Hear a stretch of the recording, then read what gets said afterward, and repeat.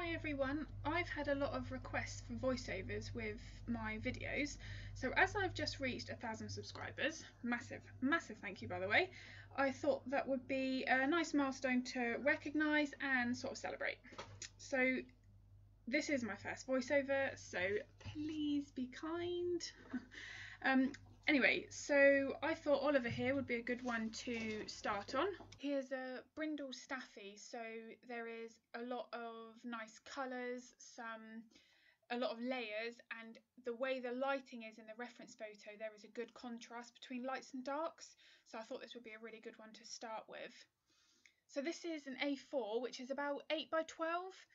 And this is obviously a full body portrait where he's curled up on his blanket. So I wouldn't want to go any smaller than that because you'll obviously start to struggle to fit in any kind of detail. So I would normally, to apply these base layers, try and use my soft pastel sticks where possible.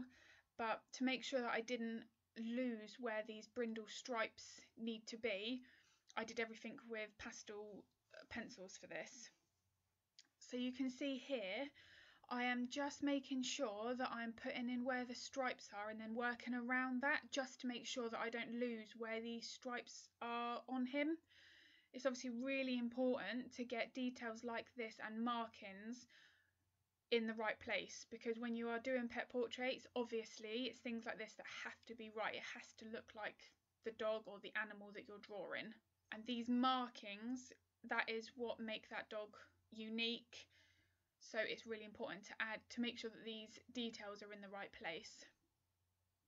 So here, this is where the warmer shades are and the brightest part of the portrait is, where he's curled over and the light is across his back and the top of his head. So there is a lot of warm tones here, so I'm using some really nice warm beiges, some browns, some warm oranges and some reds. The white highlights, they are lighter oranges. There looks like some almost warm cream to white as well. So you'll see me use many different colours for this. I don't even want to know how many pencils I had out on my desk.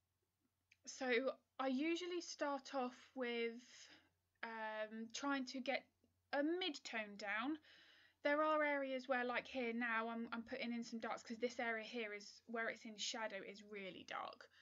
So I am just making sure that I'm applying these layers accurately. And you can see from all of my previous videos, even when I haven't got any voiceovers on, that I work in quite small areas. I don't like working all over the place on one portrait. I feel that if I can get an area up to about 80% complete before I move on to the next, that I'm far more focused on the portrait. I like to make sure that I can see it come into life before I move on to the next part. So here you can see I'm starting to add the highlights on top of my mid-tones, and here I'm adding some oranges, some different warm yellows, some warm browns. There are so many colours captured from where the light is bouncing off here. It's really important to not make your artwork flat, to capture all those different colours. So pay really close attention to your reference photo. Even when you're putting these base layers down, try and make sure that you follow the direction of the fur, because that will help you when you go to put your finer details on, to make sure that you follow the skeletal structure of the dog, all the little wrinkles on Oliver's forehead here, the creases, all of those things. You just pay really close attention to your reference photo. The reference photo is telling you where you need to direct your pencil strokes. Little details like that on the ear is also what makes it more realistic. These very subtle lighter fur marks over that dark shadow on the inside of his ear. So in this reference photo, Oliver actually had his eyes partly open, and his owners wanted it to look like he was completely asleep. So I actually used a bit of artistic license for this, and I managed to draw it as he was completely asleep. So here, just capturing where the subtle tones are there, because obviously, like I say, this area was in shadow.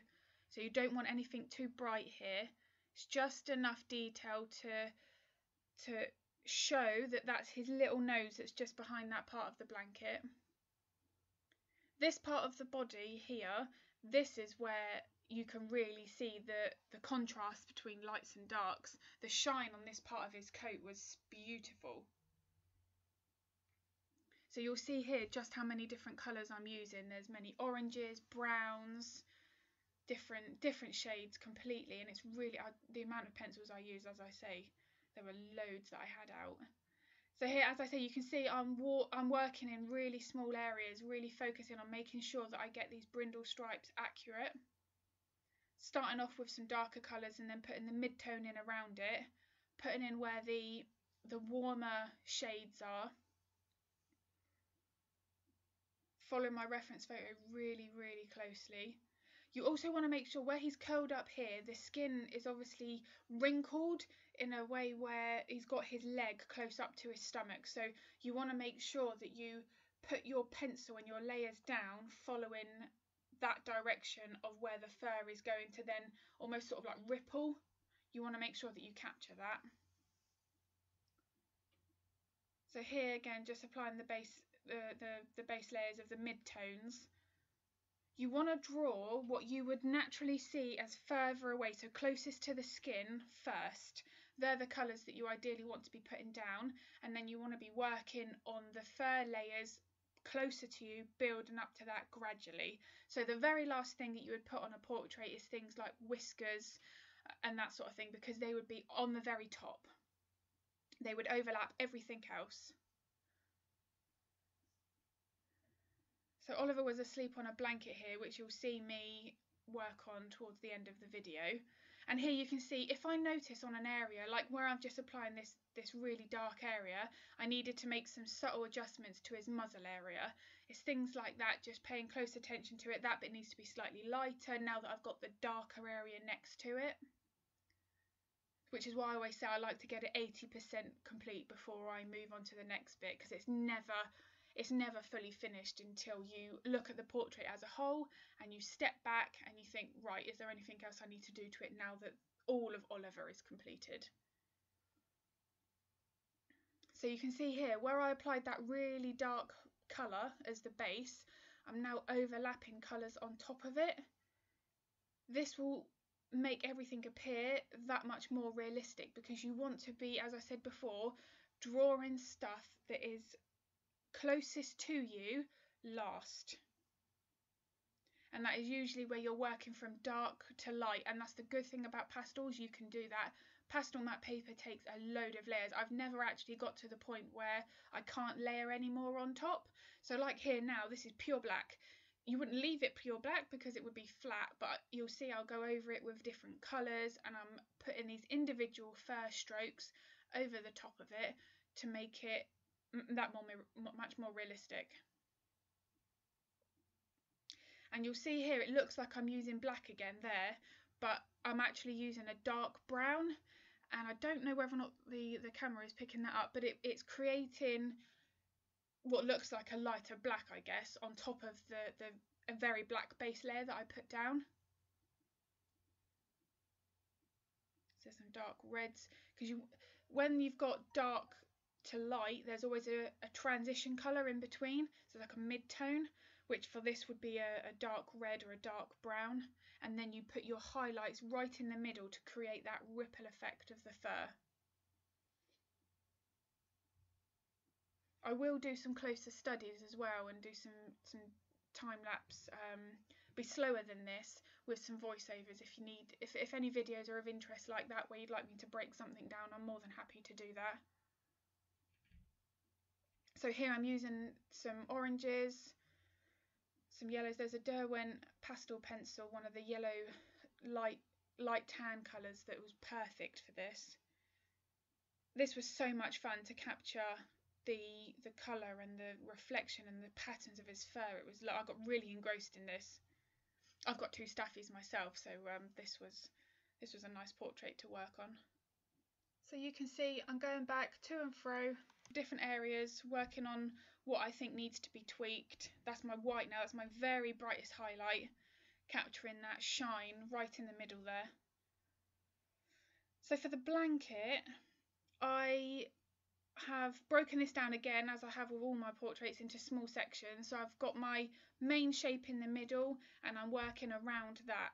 Here I'm putting in another shape and then I will fill in the areas around it, get that bit 80% complete before I move on to the next. I tend to have, I don't know, 15 pencils, 15, 20 pencils in my hand at one time. And then I tend to know which order I'm putting the pencils down for something like this blanket where it is all a similar set of colours, unlike Oliver's himself, who was many, many colours. So here I'm putting in the white shapes first, and that is just so that I don't lose my way.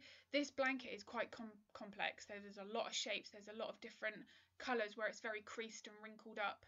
So putting in where your basic shapes are first will really help you not to lose your way on it.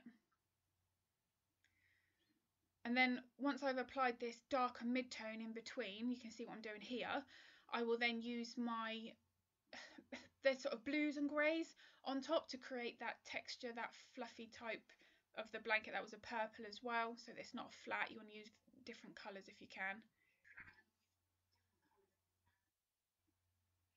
Capturing the texture. It wasn't a smooth fabric, but it was a slightly textured, soft, fleecy type fabric, I guess. So you want to make sure you replicate that texture. It would be really easy now that you've got to the blanket stage and you've finished Oliver to think, oh, I'll just rush this bit. But it wouldn't be right. The whole portrait would be not ruined, but it would just not have the same effect. So make sure you spend that same amount of time getting the blanket as realistic as you can, putting in the highlights, the darker areas to show where it curves, where the creases are. It will make the whole portrait come together and it will be really, really worthwhile.